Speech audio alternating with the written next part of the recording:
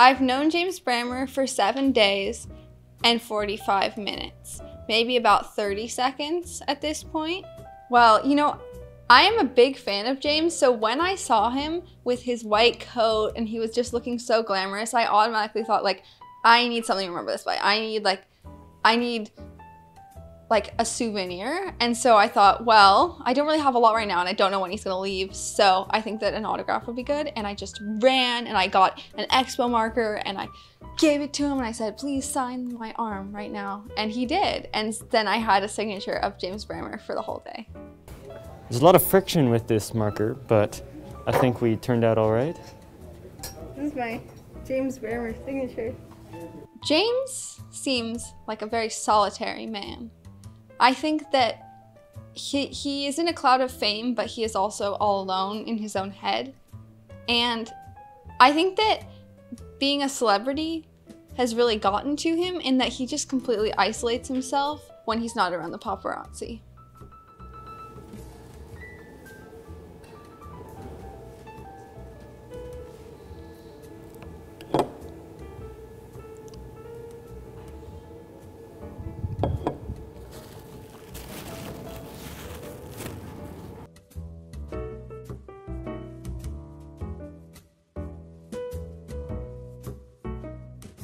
My name is Zach Pye, and I've known James for 4 years through the film program at Ballard High School. My name is Lucas Bradshaw. I've known him since the beginning of senior year, and I'm also a fellow tennis player with him. My name is Lukáš Pokorný. I know him since September, and James is my friend, my fellow tennis player, yeah, classmate. 4 years ago when I met James, it was not love at first sight. I had a lot of passionate hatred for the man. It went on this way for a long time. Every couple of months it'd be like, oh wow, he's really great. And then it would be, oh my God, James, why would you do that to us? For sure, James is an interesting fella, and everybody knows that. He was the one person who talked to me here on Ballard for the first time, and he brought me, you know, to my ping pong club and everything. So James was my hero on Ballard School. I guess he was the one talkative dude that was in fifth that he made friends with everyone, and his sense of humor and the way he talked and what he talked about really was just so interesting, and he's just a hoot to be around. This is my tennis brother. Is this an interview? This is my reality show. It's a very important thing. Coach, what would you like to, there's an animal. What would you like to tell the American people about the elitism of tennis? Elitism of tennis? Yeah, like, you know, tennis actually is not an elitism sport. It can seem that way, but all it takes is a racket and some balls and you can be anyone, so yeah. It's not quite golf. All you need is a net, a court, racket, and balls. Right. And you know, they asked me earlier what it took to get on varsity, and I told them a certain amount of privilege, discipline, nepotism, and elitism. Hard work, discipline, sacrifice. James, his mind's in the right place. He thinks he is the greatest tennis player ever, and he uses every advantage to him. Just yesterday, he was playing tennis with an umbrella in his hand. And then throughout that day, he had a blanket around, going around each court, cheering everyone on. So his mind's in the right place. I've had the privilege to have some practices with him by just me and him, and I've worked with him to get him better. And I can say that he is a decent tennis player, but his mind is in the level of the best tennis player, but he's not quite there. All right, boys, I'll show you how it's done.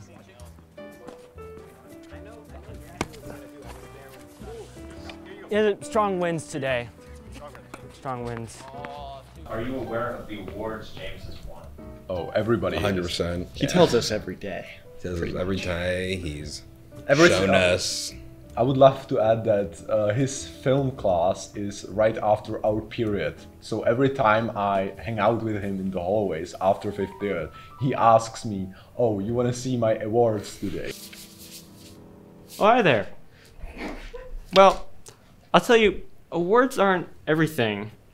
in life, but sure nice to have them. I like to look at this guy before I go to bed every night. And I think that it's really gratifying to receive a physical award because it just symbolizes all of the hard work, and it's nice to have shiny things. If you're a weak person, you do not want James on your project. If you are a scared person, you do not want James on your project. Yeah. If you have a bad work ethic, you do not want James on your product. Any sign of weakness. Any sign of weakness is a bad thing, as Lucas has just mildly pointed out. But if you are not any of those things, you do want James on your project. This guy knows how to work.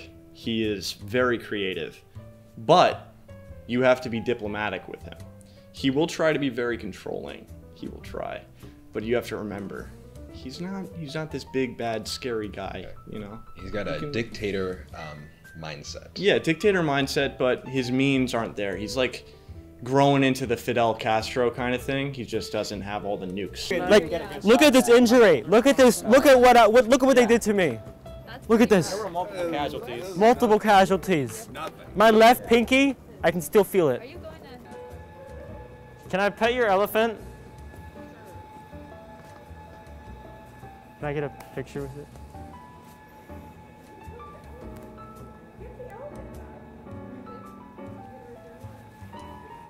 I've known James Brammer since my first year teaching at Ballard High School. He was in my first advanced class that I had. As an underclassman, James was very different from the way he is today. He was very quiet and also very tidily dressed every day with slicked back hair, always sitting ramrod straight in his chair. At times when I'm working with my students, most of my students that is, I despair for the future of the film industry. But students like James come along, and I think that there is quite possibly a future.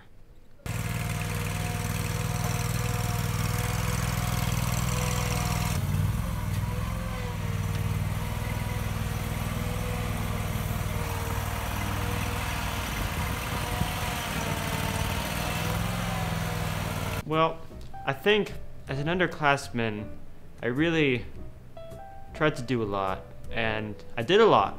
And what really sustained me every day was I chugged the gumbo. If I met my freshman self right now, I give myself a big slap, and then another slap, and then I would tell myself to work smart, not hard, you know, and that I wish I knew how to cheat the system earlier.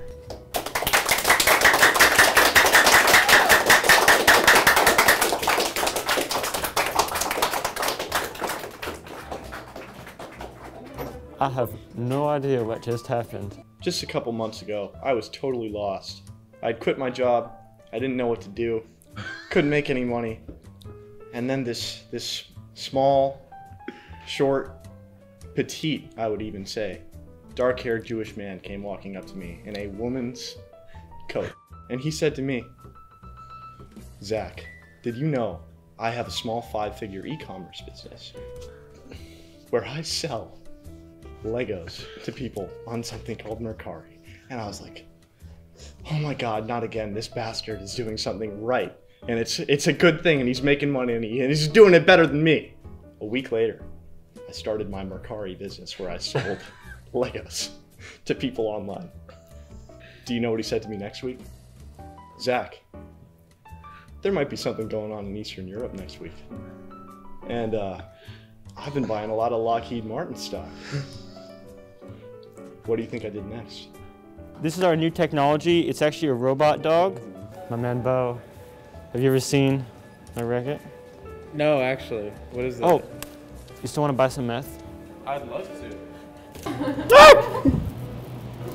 Oh, fame is so difficult these days. It's so hard being famous. When you think James Brammer, you do not think party animal. You don't think party coordinator even. You don't think he could throw on, you just don't attribute it. one day he came to us three and he said, guys, New Year's Eve, I'm going to throw something called the Black Tie Rager. Everyone's going to get dressed up all formal. We're going to have champagne imported from, you know, France, wherever. And it's going to be great. And everyone's going to want to come. And it's going to be an event. We didn't take him seriously. We did not take him seriously. We thought he was going to tell maybe 1, 2 people and then fail with all the rest. After a week, everybody in the hall was talking about it. It was the most surprising thing I've ever seen. But in the end, the person who made James change his mind was actually our teacher called Mr. Blozovic, who was explaining to him whole period that it's not a good idea. Not at all. I think that's where it really started like kicking off socially for James. That's where people started getting that name recognition. And I would say it's all because he's just not afraid to go out and do some really weird things, like say, hey guys, you want to get dressed up formally and go to my New Year's Eve party? And I don't know, high school? No one does that. James does that. To quote James, he slithers around to everyone and gets into their nest. Thanks to this guy, I met a lot of people here on this school because he is literally connected to everybody. As Lucas said, he's like an awesome friend. He's great to spend time with, even though he might be pretty annoying, as I said earlier. But yeah, he's a pretty funny guy. Pay in dimes. They don't accept pennies though. Sometimes I'll find a few extra quarters, and that's how I make my weekly wage.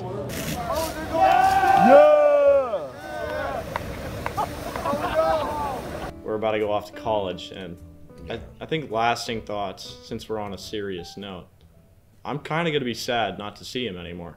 I think we've all, in a way, learned our own lessons from James. We've definitely taught him a few things. I know I have.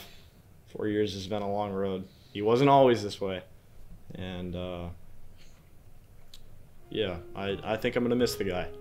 I want to like go on an authentic Irish fishing trip one day while listening to Celtic battle music. Yeah. You know, I feel like someday I will become a Celtic warlord in the Highlands of Ireland.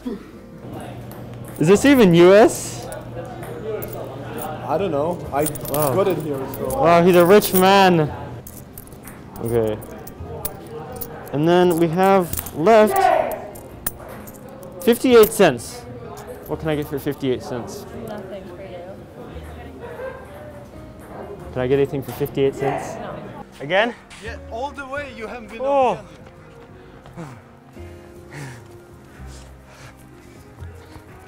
end.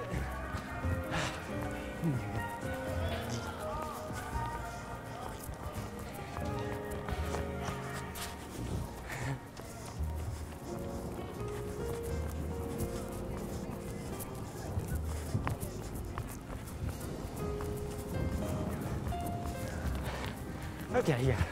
This is the one day I forgot my deodorant. Can you believe that? Yeah, he always says to me, Zach, I hope to one day see you as a warlord in an African country. I mean, just, you know, calculus. Yeah, we got a Pentecost third period. Yeah, well, you know, Love that man. it's kind of come to the point where, like, we'll be mid-class and he'll ask if we have any questions and I'd be like, what class are we in? You know, that's what it's come to. Let me just be clear. For over a year, I hated James with a passion. I think he earned more than just me liking him. I respect him in a lot of ways.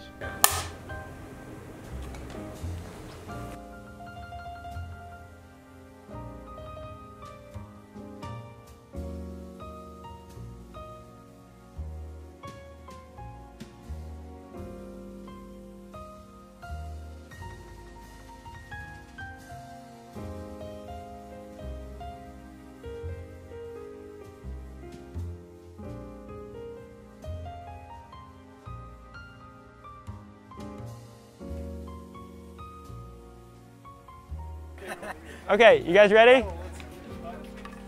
Okay, I'm James Brammer, and I support this message.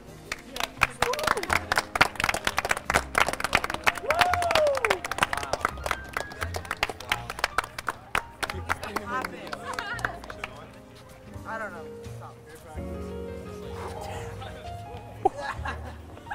Going from behind. All right.